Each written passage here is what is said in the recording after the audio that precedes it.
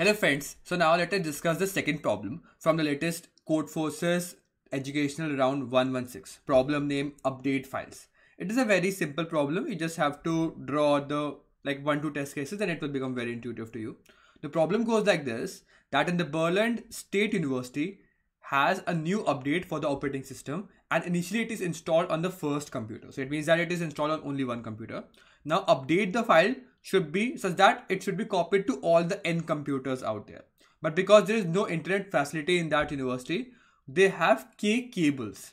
So what you can do here is that you can take any cable, connect two computers and then transfer the software from one to another and it will take 1 hour. So you have to find out the minimum number of hours required to update the file in all the N computers. So that's the whole problem. Now K and N can be very large and yeah, that's the whole problem. Now let us move down to drawing board and it will become more clear to you. Let's say that I have, initially it will be only one computer. Then let's say I have 3 cables. Cool. So what will happen here is that, let us take some other pen. Yeah. So let us take that I have, the initial computer is this. Then I have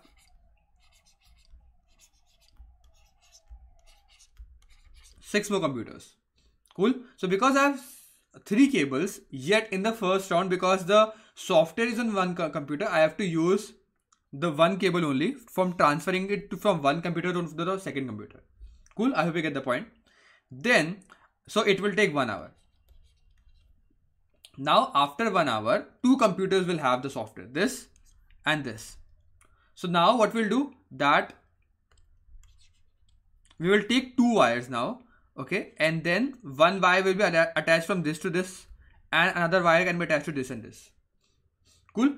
And thus one more hour will pass and now 2 computers will get more information. So now this computer has information, this has and this has. Cool. So now 4 computers has the as you can see the information, and now there are 3 cables. So now as you can see, now the threshold has reached. Whenever I am less than the number of cables, then it will increase by 1 step. I'll tell you how the pattern is there. But what you can observe easily is that after the total number of computers is greater than the number of cables or greater than or equal to the number of cables I have. Let's say, as you can see now, 4 computers after 2 hours as the software. Now after every hour now I have only 3 cables. So 3 computers can be transferred now, information. Even if there are more computers, I cannot transfer them because even if there is one spare computer that is left, because now 4 computers has the information, but still I have 3 wires only, so I can transfer this to those 3 wires. So now after every consecutive hours, only 3 computers will be added. I hope you get the point. So as soon as the total number of computers which has the information is greater than or equal to the number of wires that I have, that is K, then after that it will only increase by 1 in each step. Cool. So let's say that I have 10 computers that are left. Cool. And let's say the wire I have is 3. So how many times it will take? So at every step now, after let's say I have let's say updated 4 computers. So 4 computers are updated. So it is greater than or equal to 3, the number of wires I have, and thus after that, after number of updations, that is equal to 4 computers are updated. After every step, only 3 computers will be added to they will be updated with the software. So after 1 hour, 3 computers. So 9 computers will be added and then one more computer. So 10 divided by 3 and you have to do a seal of it. So after the number of computers becomes greater than or equal to 3, then after the remaining computers will be this only. Okay, so that's the whole logic. Now how can we add this? So you can just do a brute force before that.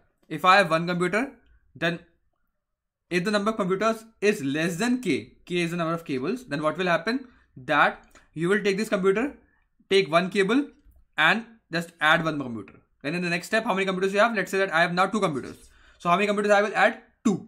So I can add 2 more computers more. Now it will become 4 and 4 computers greater than 3. Then only you can do this calculation.